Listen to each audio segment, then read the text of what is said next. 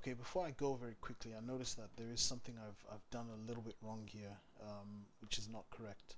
When we were talking about routing, I linked USB 1 and 2 to 7 and to channel 7 and 8 here. This is actually incorrect. If you want to set up a live stream for yourself, you don't actually change the setting there. So my apologies there. I'm a bit tired. It's been a long day. As you can see, it's 10:55 and I've had to work all week. Where you actually do this is here within the USB section of the mixer, and the USB 1 and 2 that's going out to your through your USB cable at the minute is currently taking input from only mic pre 1 and mic pre 2, and that's going straight into USB 1 and 2. That's then being sent out through your USB port to your mixer. So you'll find you can only plug currently, and you'll find this a lot with a lot of other digital mixers as well, that you can only hear things that are plugged into mic preamps 1 and 2 on your mixer, but you can't hear anything else. And even though you've got all these routing options here, it only shows you it only lets you listen to whatever's plugged into the first 2 channels of your mixer. It doesn't mean your mixer's broken. It's not a mistake. What you want to do is the way they've set these mixes up, and I've seen this with a PreSonus. I think Behringer do something similar as well.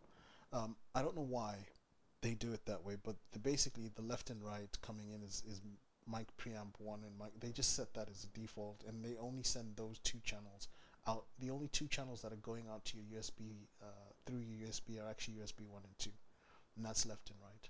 So we created a mix on aux 7 and 8, okay, to have left and right, and we linked aux 7 and 8 together.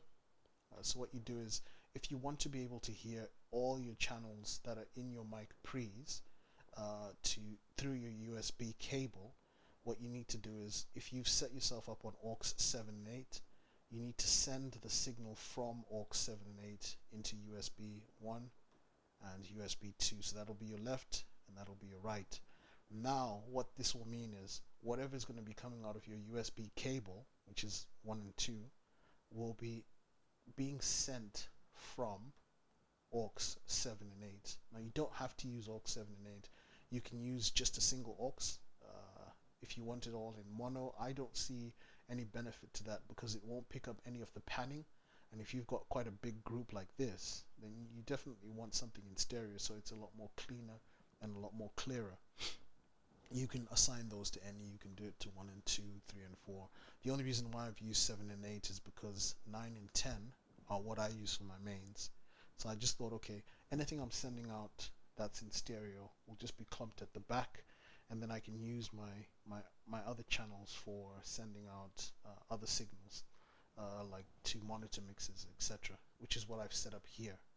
Okay, so because I've set aux 7 and 8 up in that manner, what you then do is you then tell your routing to say, I want anything going into aux 7 and 8, and I think I've picked 6 and 7 here instead of 7 and 8, so no, 7 and 8, that's fine, yeah. So anything that is coming from 7 and 8 will go out through USB 1 and 2. That's left, that's right, and that's how you send a full mix across to your USB.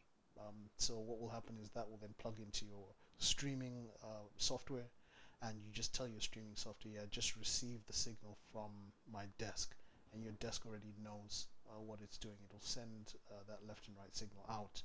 So just to correct that part of the video, because what I said earlier on would not be correct.